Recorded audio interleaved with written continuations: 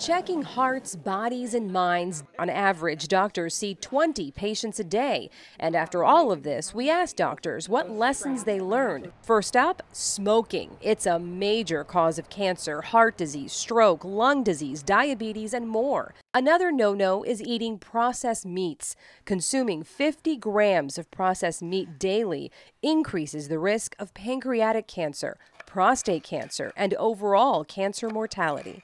Just have to have a well-balanced meal program that is not too high, for example, in carbohydrates, that is not too high in fats, but rather something that's well-balanced where there are plenty of natural foods, plenty of vegetables. Many docs also say no to table salt. On average, adults eat more than double the amount of sodium they should.